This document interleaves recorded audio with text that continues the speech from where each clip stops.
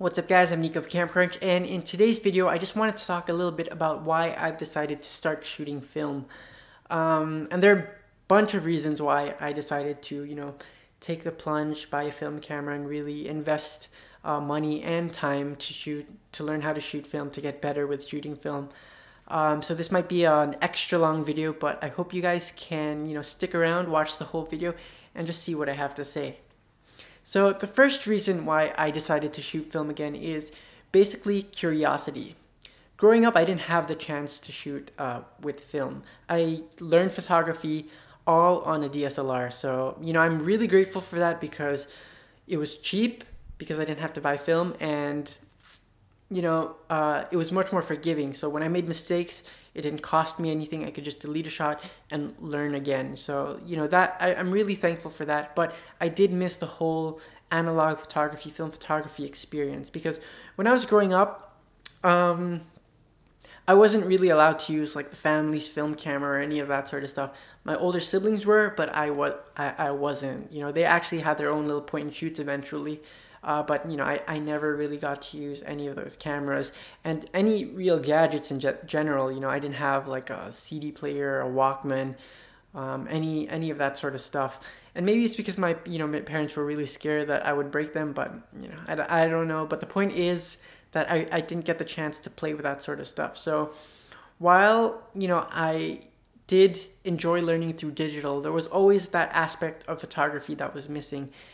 And that sort of, leads into my second point, and that is that film photography is a more tangible medium, meaning that like the whole process of taking the photo all the way to developing the photo to printing it is a much more physical process, and you can really see the steps sort of unfolding in front of you as they happen, which you don't really get that much with digital photography nowadays, because you take a shot with your camera, it ends up as ones and zeros in your memory card. You put that into your computer, which again are ones and zeros in your computer, and you edit that, and maybe you'll print it at the end to get that physical copy.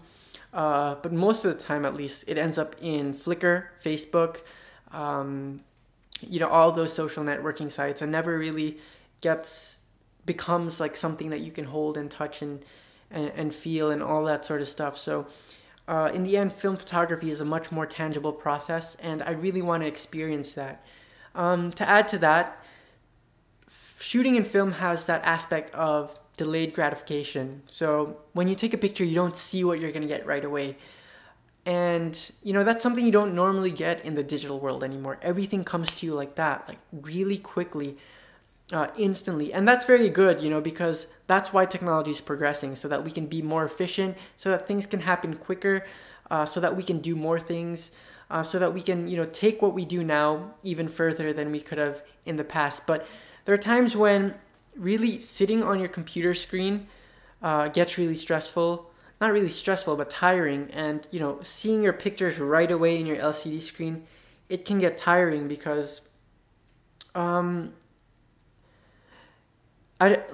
not just tiring, but it can also be uninspiring just to see like your images right away. And although I really like digital, photography, digital technology, I kind of sometimes want to break from that.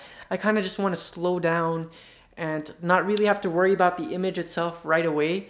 I can just, focus on the process of taking the image and then worry about the final result later. Of course, the result is important, but, I think part of learning photography is about enjoying and learning the actual process of taking the photo, and not just about the final image itself. And that's really something that's missing from digital photography. What else do I have to say? There is also that, aspect of learning. Now, when you learn with digital, you learn with, so much convenience in your hands. It's okay to make mistakes. It doesn't cost you anything.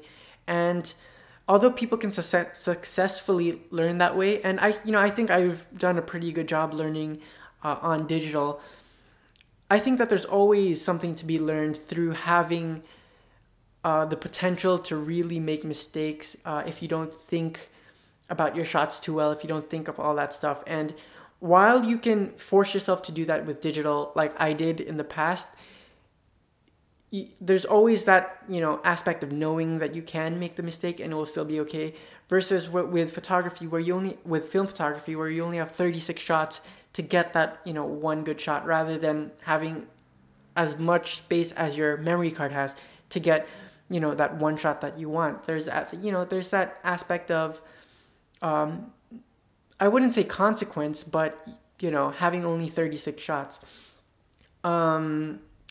That can really push you to take your understanding of exposure, taking your time in making a proper exposure, composition, and all that stuff.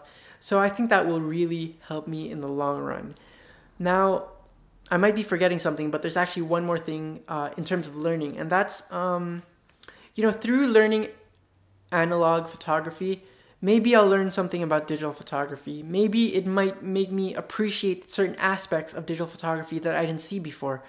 Maybe it might push me to take my digital photography even further than what I used to in the past. So while I will definitely be learning about photography in general through the use of a film camera, maybe it might not just make me learn about that, you know, make me learn about photography, but it might motivate me, push me to take the new technology even further than I have in the past. And that's something that, you know, I'm really hoping that it does that, because one of the reasons why I got this camera is just to really be inspired again, to really, you know, want to take pictures again, because, you know, again, using a digital camera, after a while, it can be, you know, quite tiring, quite uninspiring, and I just want to be pushed again. So not only do I take good pictures with my film camera, but also with my digital camera in the future. So those are the reasons why I decided to start shooting film again.